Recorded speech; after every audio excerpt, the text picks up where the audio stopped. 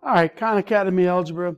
We're looking at systems of equations, and this section is called combining equations. And basically what this is setting us up for, it's setting us up to use elimination, which is a method to solve a system. And in combining equations, we're either going to add or subtract. So one thing when you're doing these problems is make sure that you kind of come in here and that you look at the words, whether it's saying adding or subtracting, because that's going to be kind of important. All right, well, let's do a few examples, and then we'll come back and we'll finish this example.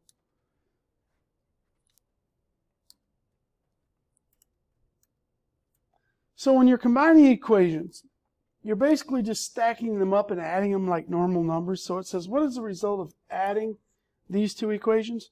So I'm just going to add the x terms, I'm going to add the y terms, and I'm going to add the constants there at the end. So 5x plus a negative 2x, well, that's 3x. And then a negative 1y plus a positive 1y, well, those are opposites. You know, so negative 1 plus a positive 1, they just equal 0. So I actually don't end up with a y term, which is precisely what I want to have happen when we start using elimination in the next section. And then 6 plus 8 is 14. So you're really not solving anything in this unit.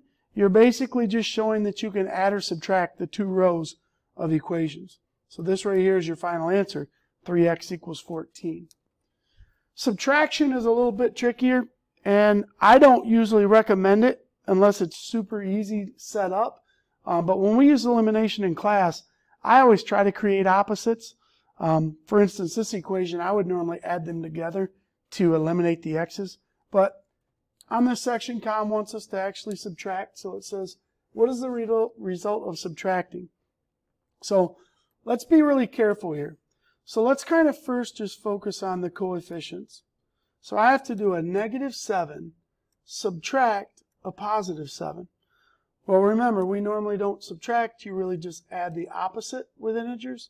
So that gives me a negative 14x. Now when I go to the next one, I have a negative 1 subtract a positive 8. So a negative 1 subtract a positive 8. And again, don't subtract, add the opposite. So that's going to give me negative 9y's. And then here on my last set of numbers, I have 0, take away a negative 6. So I have 0 subtract negative 6. And don't subtract, add the opposite. And here I'm just adding. So that's going to come out to be 6. So here's my final answer. Notice this time one of my variables did not get eliminated. So they're not always gonna. Some examples they do, some they don't. All right, let's go back to Khan and let's finish that question that they had us doing here. And I kind of going to use, I guess I'll use their pen on this one. But I want to add these two up. So we're going to add these two equations. So let's focus on the numbers. So I have 4 plus a negative 9, which that's going to come out to be a negative 5. So I'm going to have a negative 5x. I guess I could type this in right now. Negative 5x. And then we need to do these y terms. And actually, somehow it looks like I lost my problem there. There it is. So now I'm going to do the y terms.